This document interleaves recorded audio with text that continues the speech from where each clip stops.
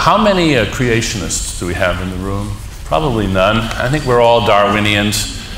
And yet, many Darwinians are anxious, a little uneasy, would like to see some limits on just how far the Darwinism goes.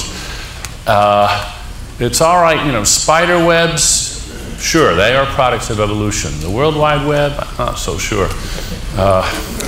Beaver dams, yes. Hoover Dam, no.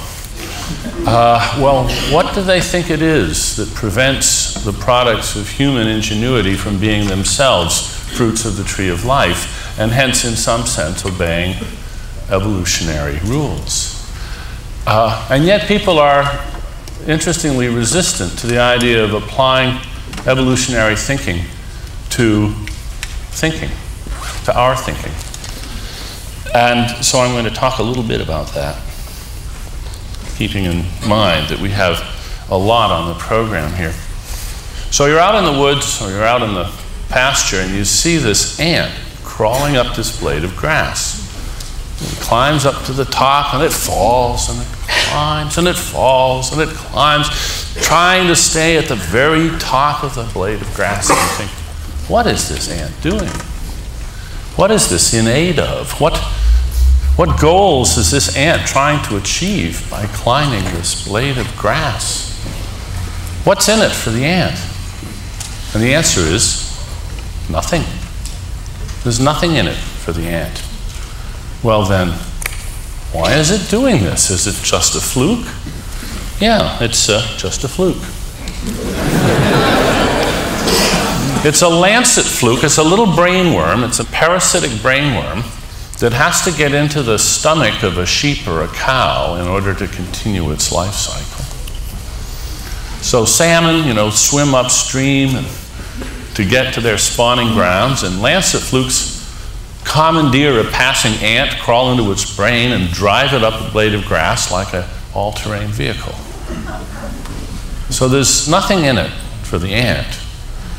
The ant's brain has been hijacked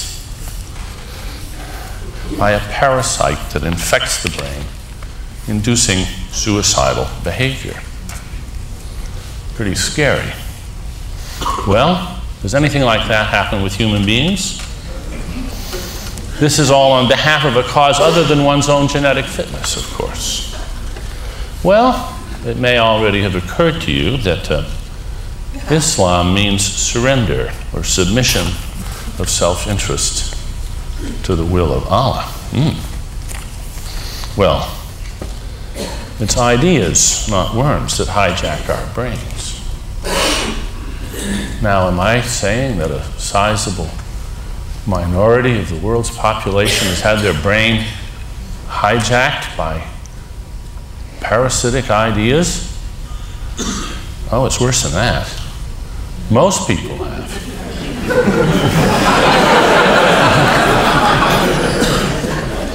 There are a lot of ideas to die for. Freedom, if you're from New Hampshire.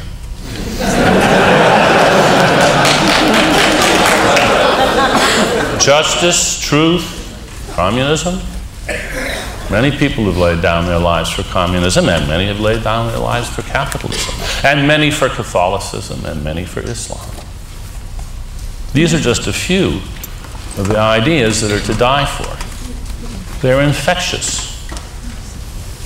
Yesterday, Amory Lovins spoke about infectious repetitis, and it was a term of abuse, in effect. This is unthinking engineering. Well, most of the cultural spread that goes on is not brilliant, new, out-of-the-box thinking. It's infectious repetitis. And we might as well try to have a theory of what's going on when that happens so that we can understand the conditions of infection. Hosts work hard to spread these ideas to others. I myself am a philosopher, and one of our occupational hazards is that people ask us what the meaning of life is. And you have to have a bumper sticker, you know, you have to have a statement. So this is mine. The secret of happiness is find something more important than you are and dedicate your life to it. most of us, now that the me decade is well in the past, that we actually do this.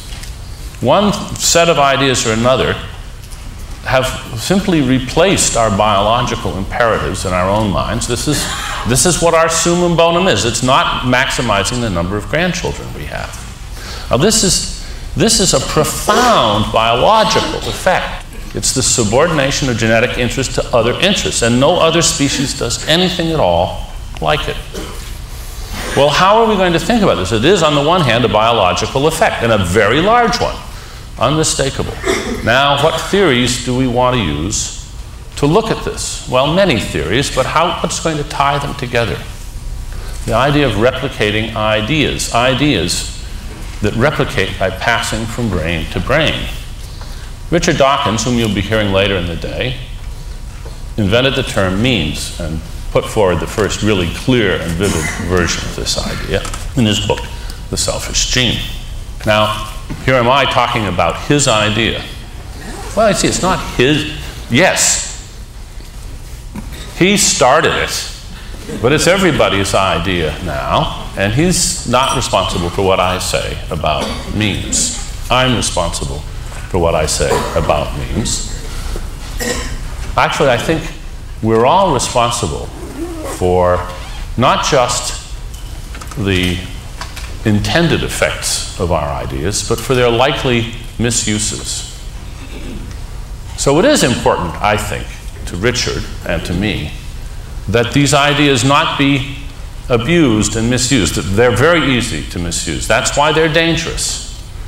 And it's just about a full-time job trying to prevent people who are scared of these ideas from caricaturing them and then running off to one dire purpose or another. So we have to keep plugging away, trying to correct the misapprehensions so that only the benign and useful variants of our ideas continue to spread.